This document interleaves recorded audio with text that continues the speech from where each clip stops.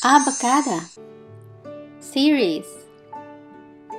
Ceres is the closest dwarf planet to the Sun and is in the asteroid belt between Mars and Jupiter, making it the only dwarf planet in the inner solar system. Ceres was the first object considered to be an asteroid, the largest known asteroid in the asteroid belt.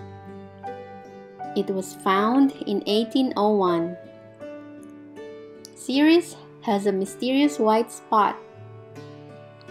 Every second, Ceres loses 6 kilograms of its mass in steam. Ceres is the only dwarf planet with no moons.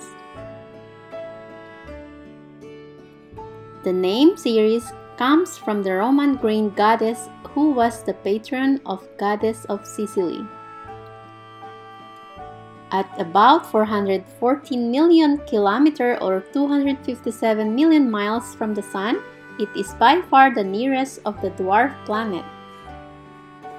Thank you for watching. To stay up to date with our latest videos, make sure to subscribe to our YouTube channel.